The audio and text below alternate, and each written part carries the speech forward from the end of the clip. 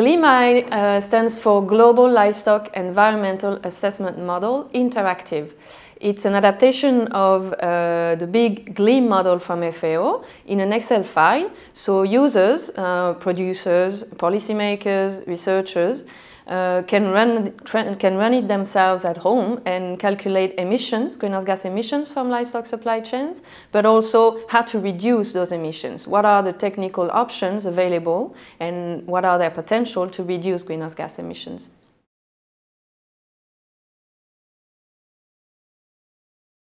So first of all, you have to visit the GLEAM page of the main FAO's website and then click on Resources to download the tool. So you have here the link to download the tool and some videos explaining how to use the tool as well. So you click on Download and this is what you're going to get, an Excel file.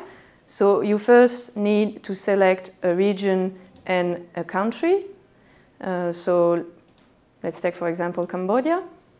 When you do that, the tool will automatically upload all the parameters necessary to calculate greenhouse gas emissions from livestock supply chains in Cambodia. That means animal numbers in the different species and production system. For example, here, dairy cattle, grassland-based or mixed systems. But also parameters such as the milk yield or the weights of the animals. Parameters about what the animals eat in the different systems in terms of percentage of their daily intake in hay, silage, crop residues and so on.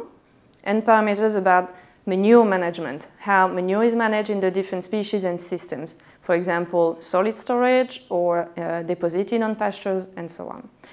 And based on those parameters, results are automatically calculated for all the different species and production systems.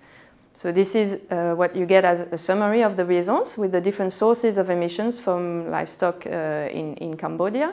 You also can compare those results that are based on Tier 2 calculation in GLEAM-i to Tier 1 level of calculation. And you see that in that case, enteric fermentation is significantly lower when you calculate with Tier 2 than with Tier 1.